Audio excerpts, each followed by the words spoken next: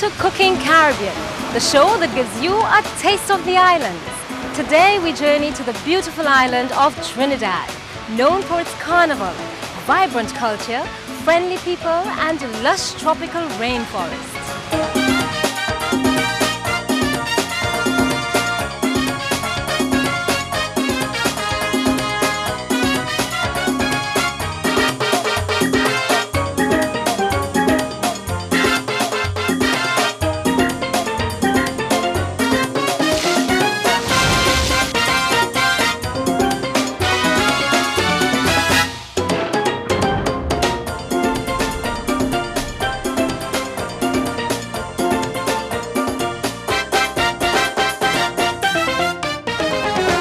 Trinidad lies at the furthermost point of the Caribbean.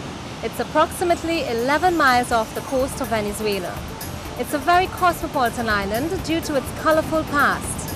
Aside from its native Amerindian background, it has been influenced by the French, Spanish, Portuguese, British, African and Asian cultures. This fantastic fusion of cultures is not only evident in its population, but crosses over into the everyday cuisine of the island. Blanchisseuse is a French word meaning washerwoman. This name was given to the village because of the many washerwomen that lined the riverbanks to do their daily washing.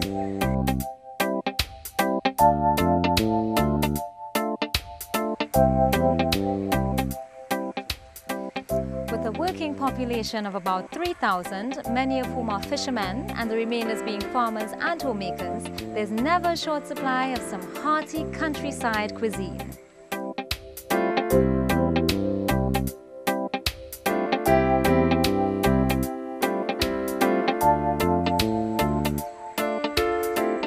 Smoked herring and provisions is a very popular dish, and many of the inland farmers are quite skilled in the preparation of this meal.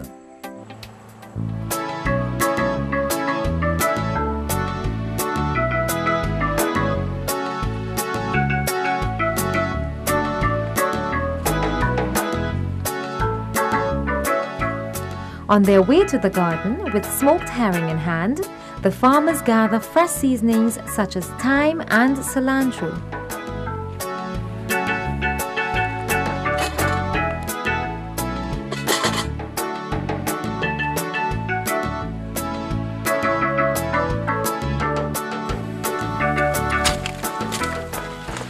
Green bananas are cut from their trees and brown provisions such as cassava, yam and dasheen are dug up.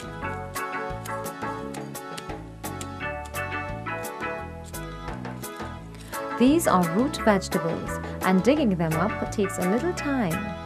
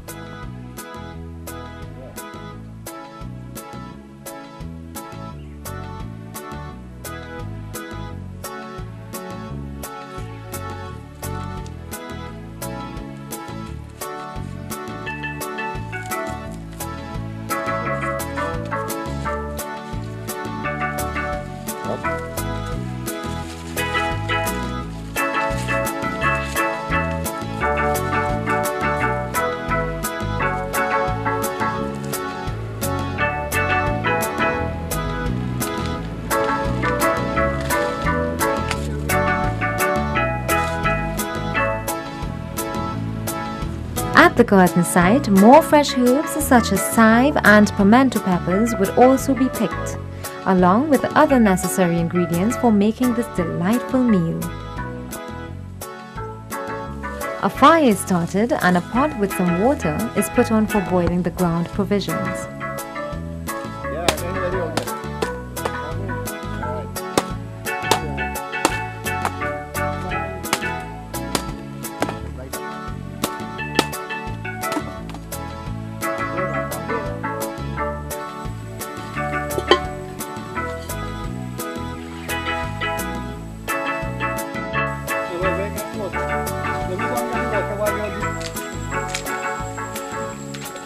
Afterwards, water is collected from the nearby stream. The vegetables are cleaned and cut into sizable pieces.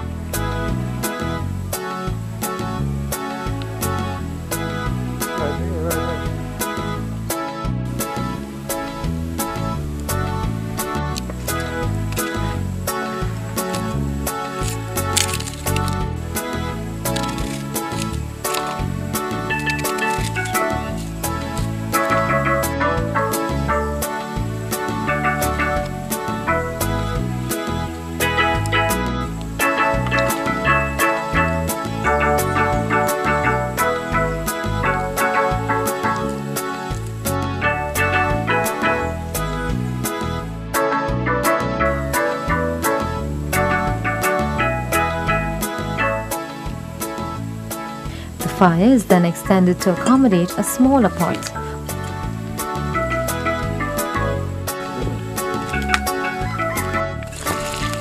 It is in this pot that the various fresh seasonings and tomatoes are added. After it has fried a bit, the smoked herring is introduced, and with a quick stirring motion, everything is mixed and a strong spicy aroma fills the air.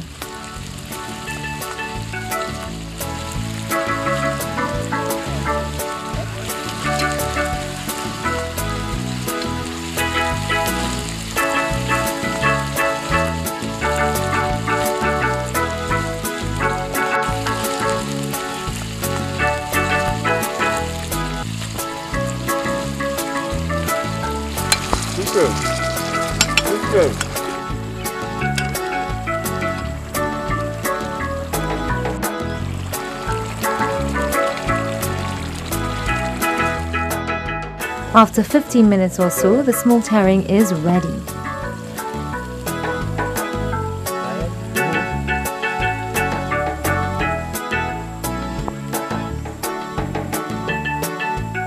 The ground provisions, because of their dense nature, take a bit longer, and the cooking time is generally about 30 to 40 minutes.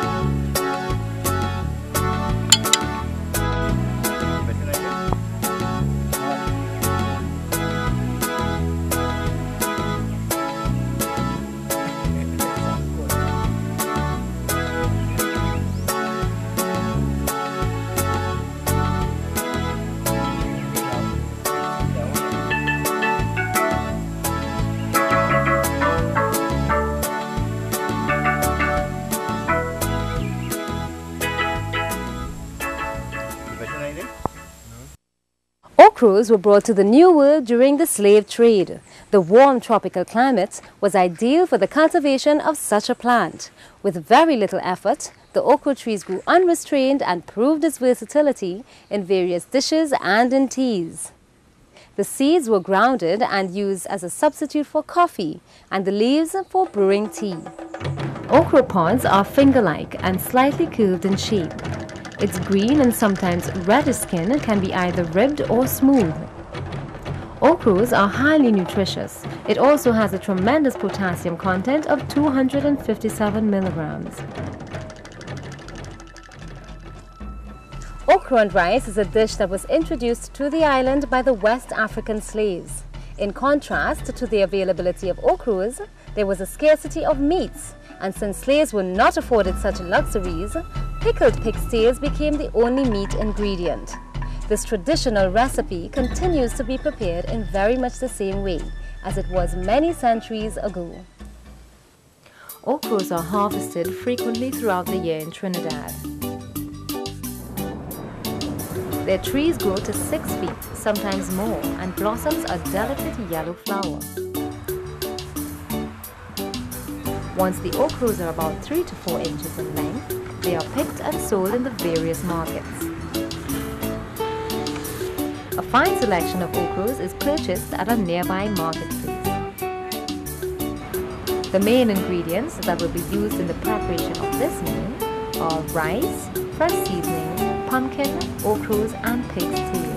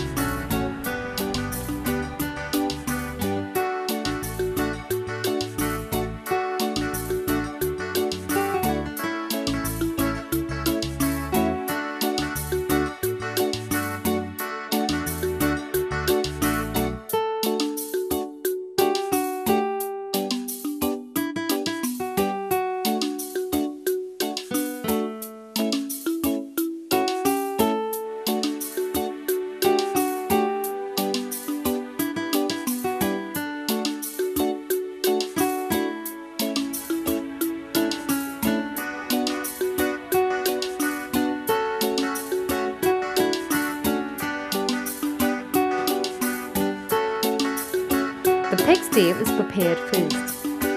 It is normally sliced into thick pieces and placed in a bowl of water. A fresh lemon is squeezed into the water. The pig's tail is mixed with this lemon juice and left to soak. A piece of pumpkin is then peeled and sliced.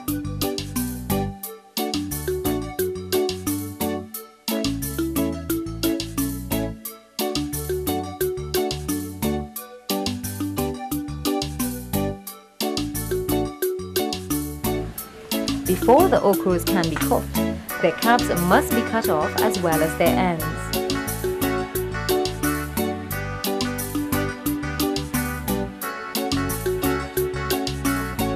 The ocros are thinly sliced.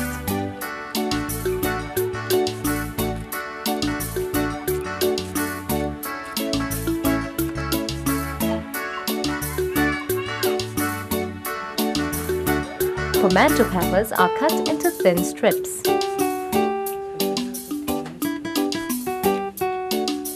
Chive is diced.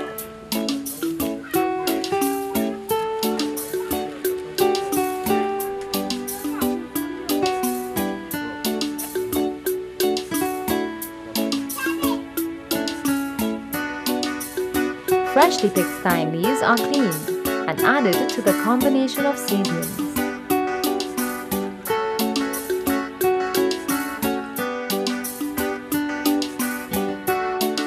The pig's tail is removed from the lemon juice. It is placed together with the sliced pumpkins and ocros, and they are marinated with the freshly cut seasonings.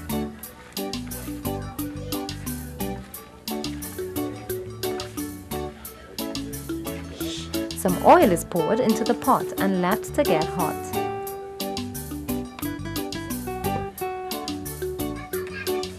Once the oil is ready, the marinated ingredients are added and stir-fried.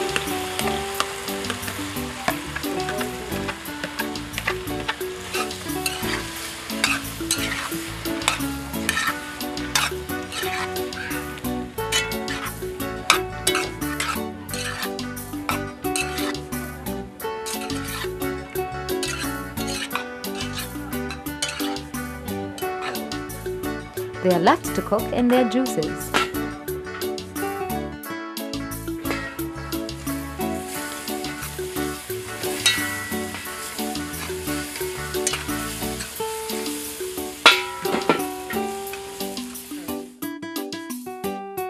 After a few minutes, rice is added.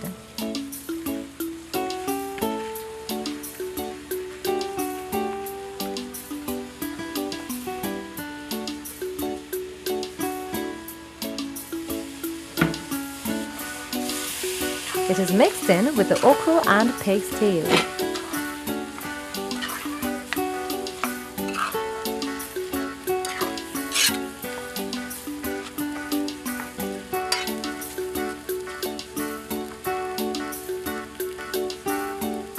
A hot green pepper is added. Water is poured in for boiling the rice. Once again, the okra and rice are stirred around. This prevents them from sticking.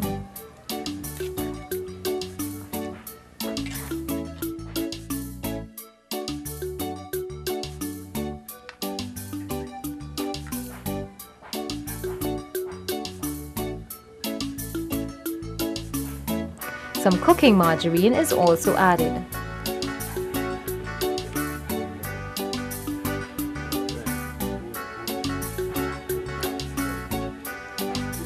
Further mixing takes place to ensure that there is an even spread of flavor.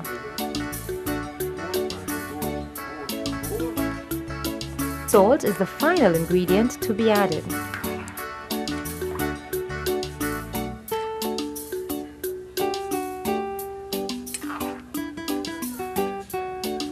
The pot is then covered and left to cook for 20 minutes.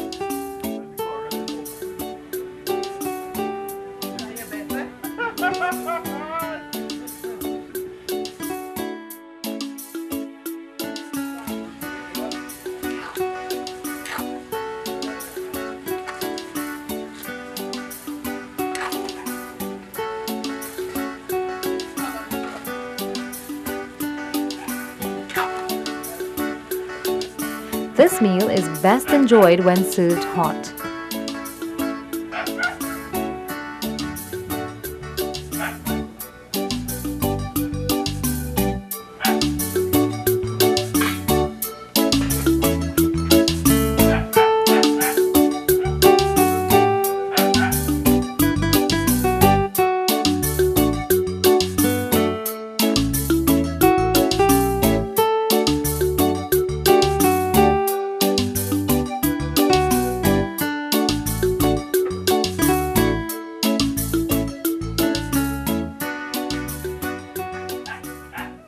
In this segment of our show, we visit the southwestern part of the island.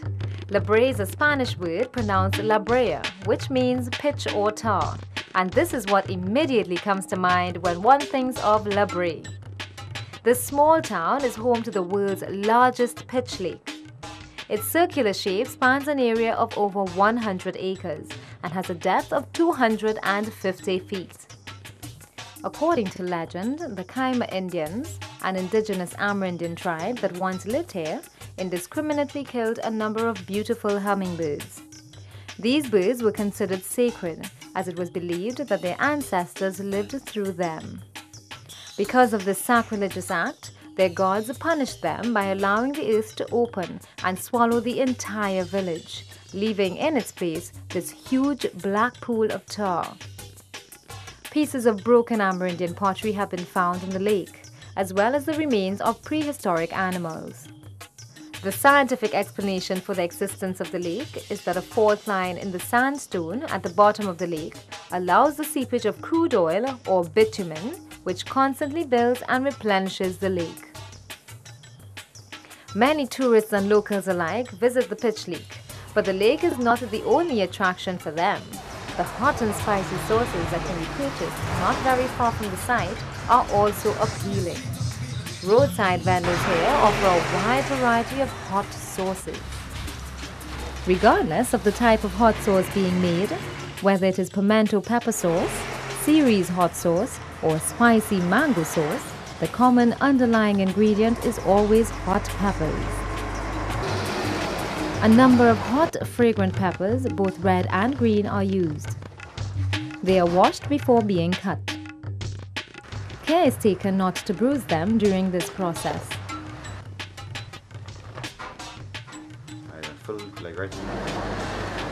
Other ingredients to be prepared are karaili and morai. Karaili is the local name given to balsam pear or bitter melon. This vegetable is extremely acrid and is used to balance the taste of the peppers. The ends of this vegetable are cut off. It is cut in half and its fire red seeds are removed.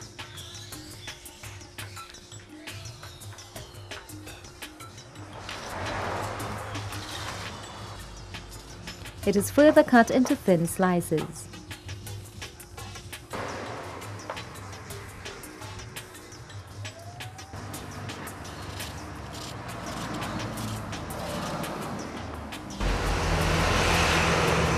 Morai, a local name for a type of turnip, is also prepared.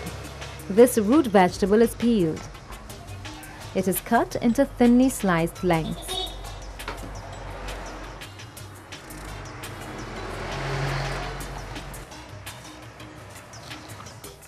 Hot peppers are also cut up using a knife and fork. This prevents the capsaicinoids in its juices from burning one's hands. It is set aside for later use. Green, unpeeled mangoes are finely grated.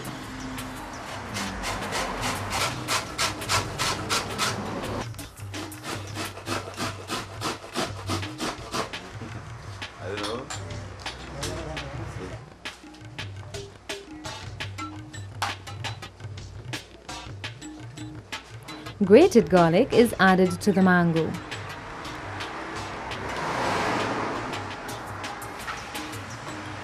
Salt is added.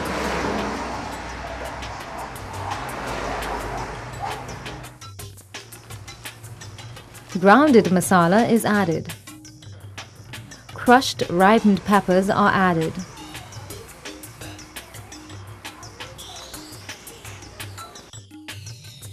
Mustard oil is poured in.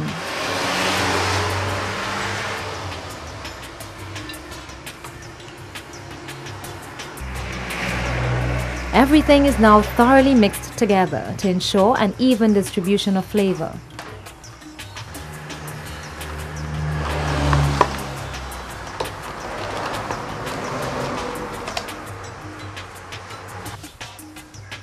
It is then bottled.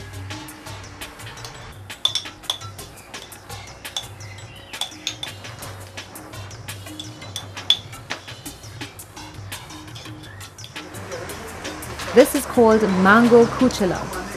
Even though it may not look like a typical hot sauce, it certainly carries the flavor. Sectioned hot peppers are placed in a bottle.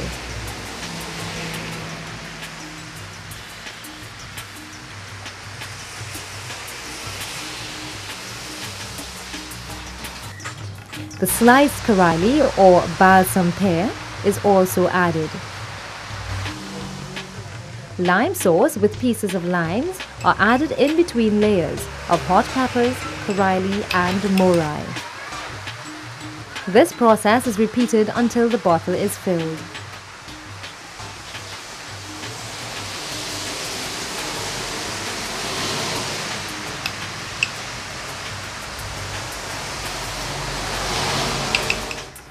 Finally, vinegar is poured in as a preservative.